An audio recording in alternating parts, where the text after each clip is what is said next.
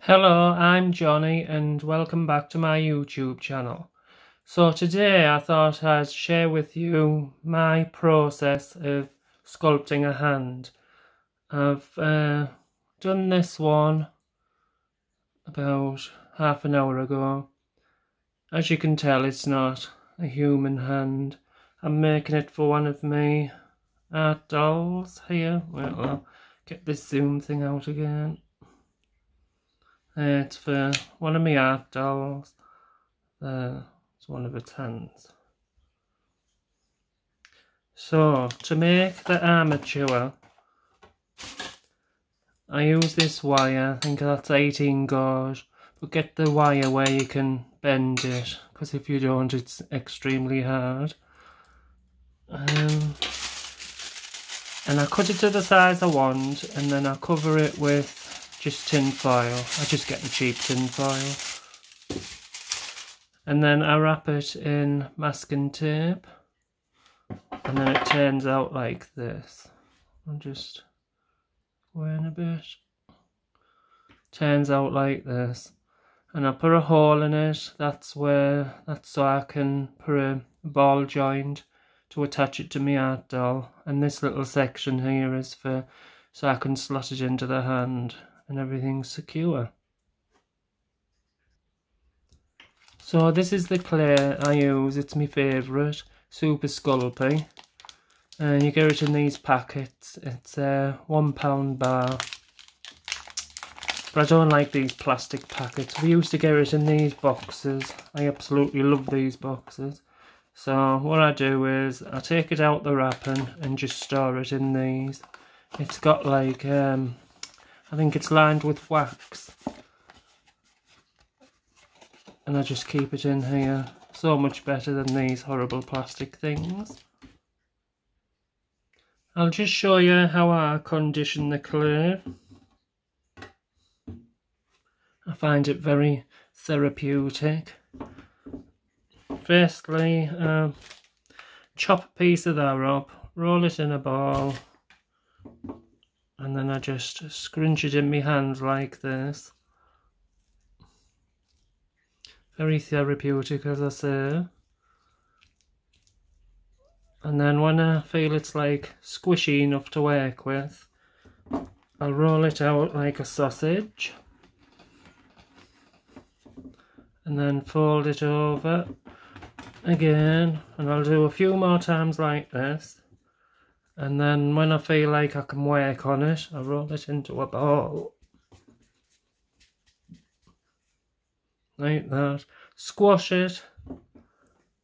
And use my rolling pin a few times. Might squish it again if I think it's not, what's the word, pliable. Roll it.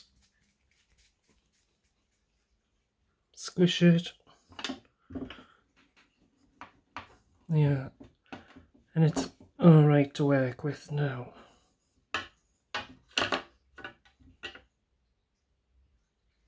I just thought I'd show you this quickly.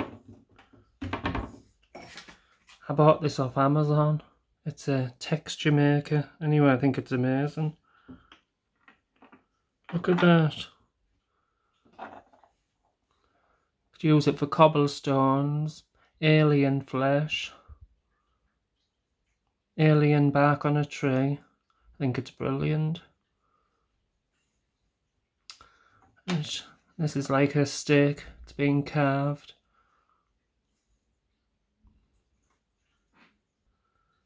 So as I say, I've just made this one, and I'm gonna pop it in the oven now while I'm showing you how I make my others.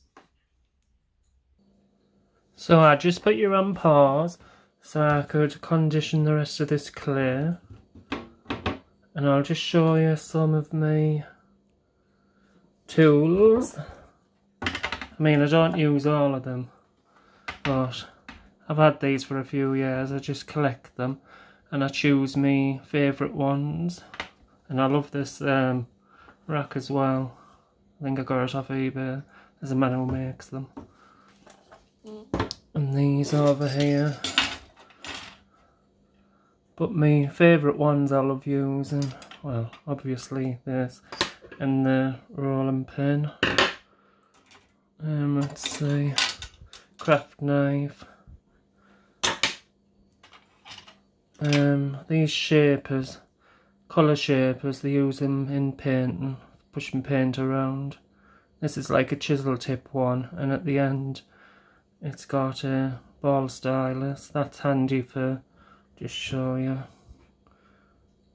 for making textures, or if you're making an eyeball, a small eyeball. Well, they're very handy anyway.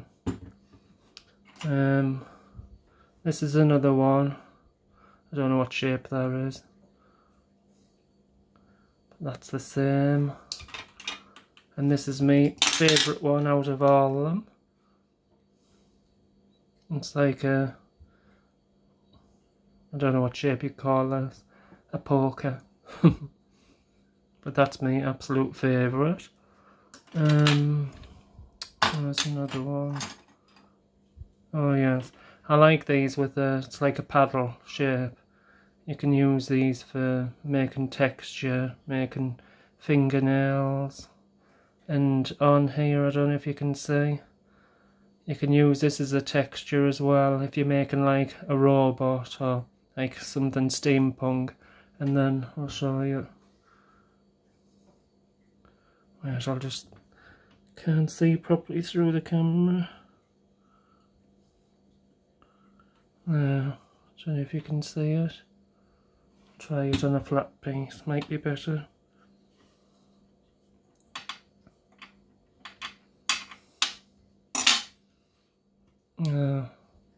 Still don't know if you can see it.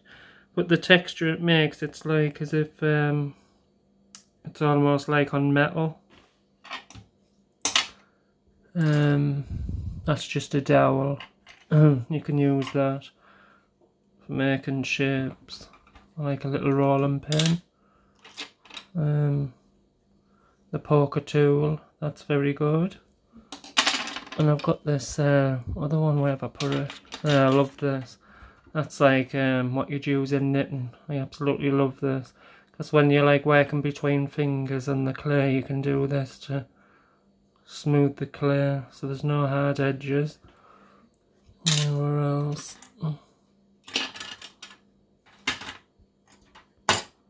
Oh yes, and these were the ball stylus, both ends.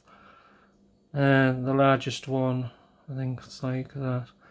How many would you say? An inch and a half. Very handy, these. Can be used, like, as I say, making textures, but I also like it when I'm sculpting faces, or even in between fingers. You can rub down the hard edges. Oh yes, and these are sponges, sea sponges. That can also be good for texture. Well, look at that. It's called me a liar. It's dropping to bits. There. I don't know if you can see that. It makes the texture on it's almost like human skin.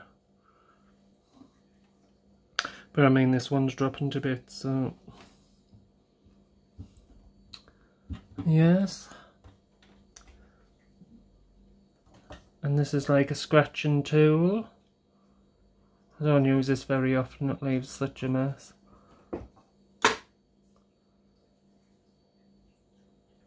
Anyway, let's get cracking. I'm sure I've bored you enough already. I won't be talking right the way through this, so feel free to play your own music.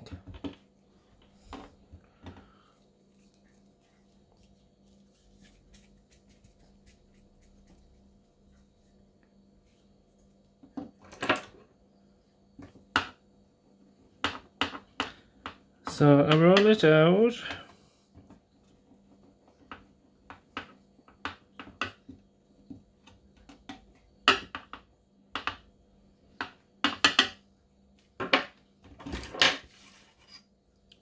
And then I'll cut it along here so it's more rectangle. the scruffy edges out. And then I use this to go around the armature. This is the arm.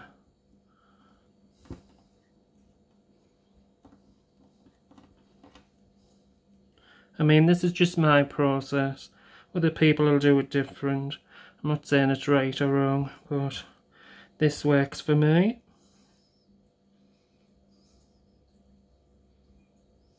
But make sure when you're putting this on, because I have put like an excess on it just to shape it, and I'll grab the excess off like around here.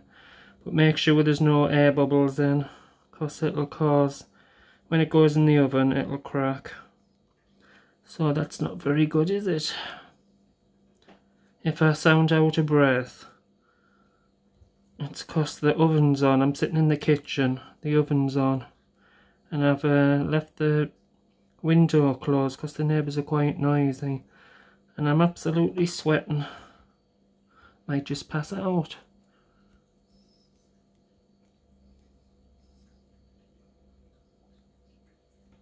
It doesn't really matter about this not having any clear on, because I'm going to insert that into the wrist when I do the hand. As I say, this is just my process, and it might look really messy to you.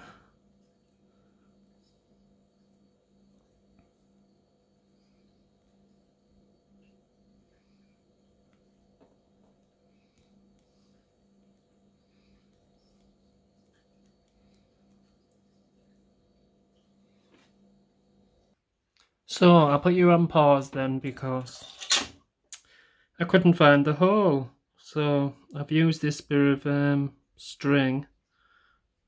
There's the hole for the joint. I've used this bit of string so I won't lose it again. And the arm is complete. So I'll start the hand now. Put that to one side.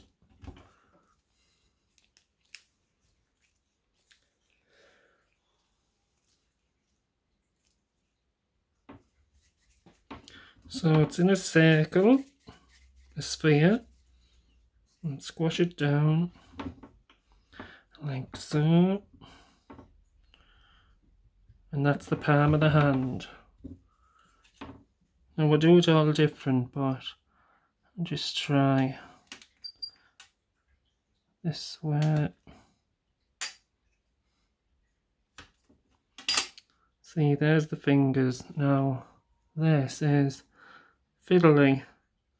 I've watched a few tutorials on this, and they go, this is how you do it, and twist it round here and twist it round there, and then they skip it. So, and when it comes back, it's like a perfect hand, but I'll show you how fiddly it is.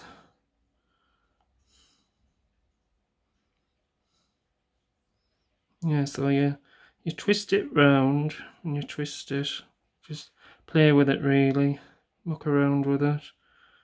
And as you can see, the fingers are far too long, but I'll show you what I do to solve that problem, unless you want spaghetti fingers like that. So, I mean, sometimes when I'm doing this, I'll look at it and think, oh, what a mess, and scrumple it up and start again. But, and carry on doing it, and then after 15 minutes, if it still looks a mess, then scrumple it up. So, I give it another piece, do it into a ball. I mean, you might think it's awkward and daft the way I do it, but works for me. Mostly it does.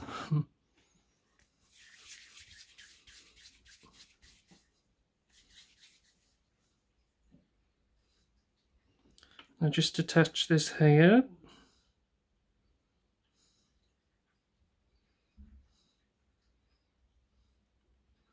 So that's like the other part of the hand. The other part. It is the hand, this part.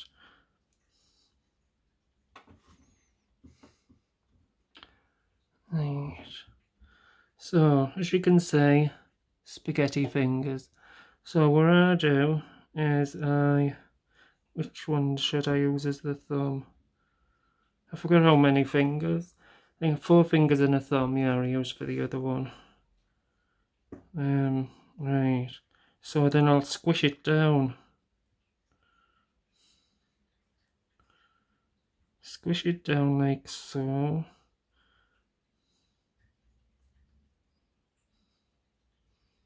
And squish this down.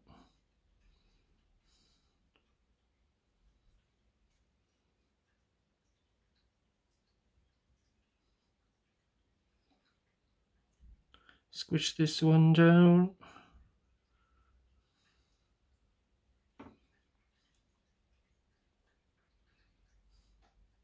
Well, I don't even think it's going to match the other hand that I done. But it doesn't matter, I mean, I've got loads to make. Squish this down. I mean, sometimes what I do when the fingers are really long, I'll just say this is part of the finger. I'll just chop it like that. But then you might end up with like a really skinny finger. Right. So as you can see, they're not perfect yet. Well, not that anything I do is perfect, but they're not perfect. But you keep on fiddling around with them like this, and then they'll turn into a shape that you like. Now, there we go. That's what I've got so far. So what I'll do is I'll put you on pause, and then I'll keep messing around with them. So as you can see with this one, I've been fiddling around with it, and this has got really long, and I don't feel like I can squash it down any further because, I mean, look at the shape of the hand. And I used one of the fingers for the thumb, so it's only got 3 fingers. So this is what I do with this. I just slice the tip of it off, like so, and then just do this. Mess around with it again.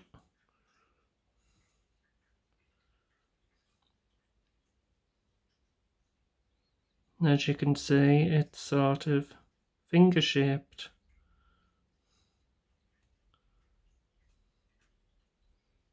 I quite like the shape of that hand. As I say, I've got loads of art dolls to make, so I'm sure when I make another hand it'll be like similar to this. So what I did here, I just rolled here because there was like uneven gaps. It didn't look natural. Doing the same with this. And I could also use me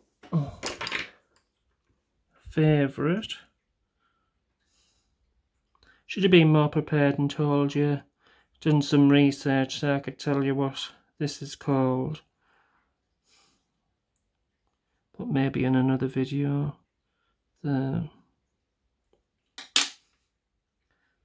So I'll put this down here. Put the sort of shape it a bit more.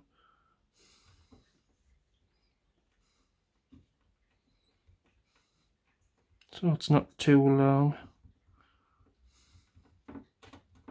Like so. And for the thumb here, get a bit of colour. See, there's no exact measurements, it's up to you to decide, but what I'm trying to do is, see this spongy bit, this bit of the thumb, I'm trying to make that outer clear.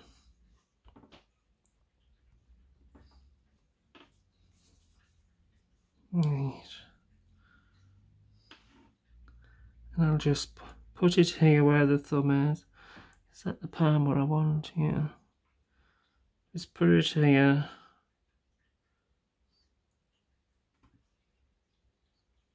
I mean, I think I've made it a bit too big, but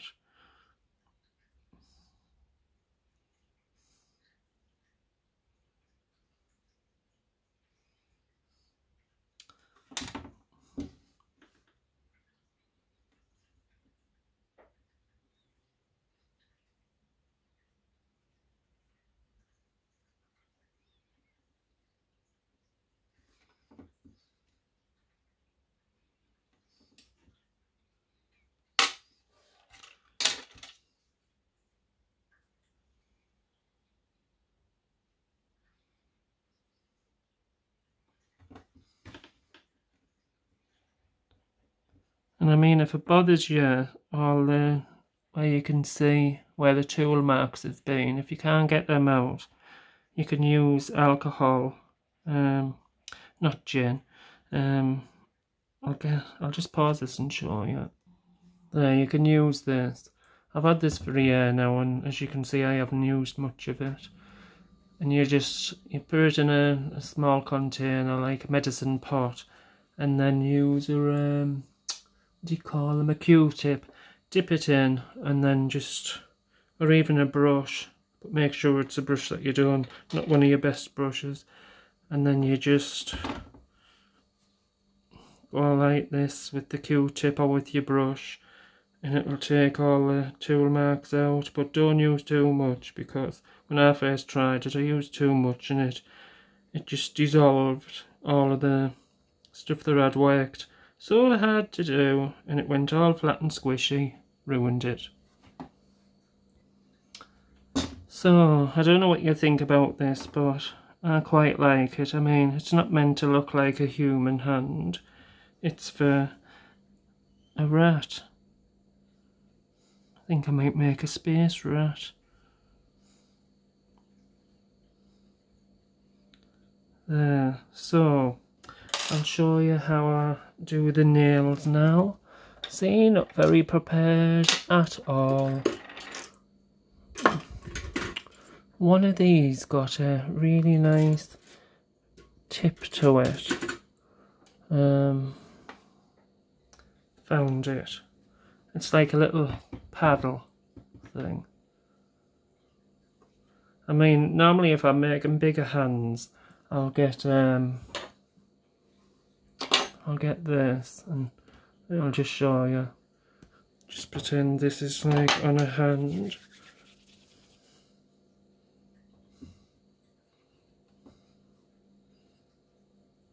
Right, pretend that's a finger.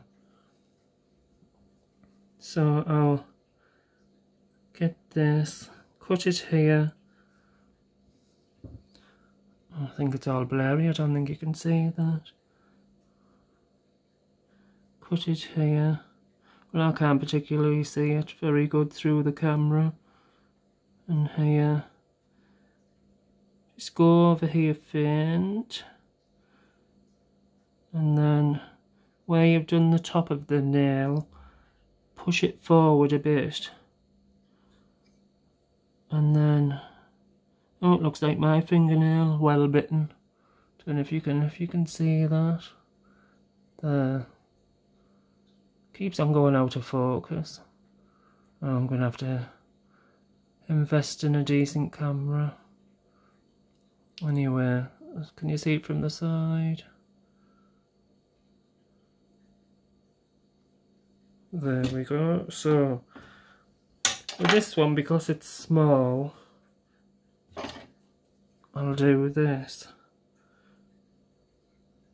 I'll push this in, I'll put it in deep here and then along, and there it makes like a shape of a nail, I guess. Not an expertly done one. In and down again, in and down again. But I mean, it's like a rat's hand. So this is the thumb. So as your hand sits, just go back here, out. As your hand sits like that, so let's say there's your fingernails here, and this your thumb. So you do the fingernail there, here, on the side. I mean, I've done the mistake before and done it there. Right, so, oh, it's the wrong paddle bit. Down. By rights, that should be thicker, but never mind. So then I'll go with my craft knife. Should I zoom in again? In with my craft knife, and then I'll go cut the top. Like that. Like that. And flick the nail up a bit so it's like a realistic. Focus, sorry about that, it's not very good. But hopefully you'll get the gist of what I mean. I'll just take my glasses off, I can't see. There's that, cut at the top. Flick it a bit up.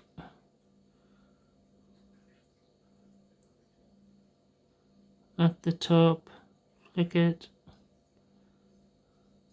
And here's the thumb.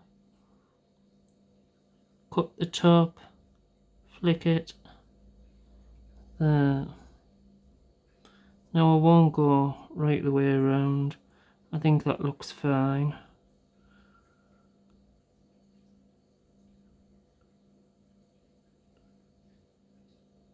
Thought I'd done it wrong then. Never mind. So I'll end this video now because it's like nearly 27 minutes long. I'm sure I've sent you to sleep already. So I think I'll have to do this in 2 parts. Thank you for watching. See you, bye.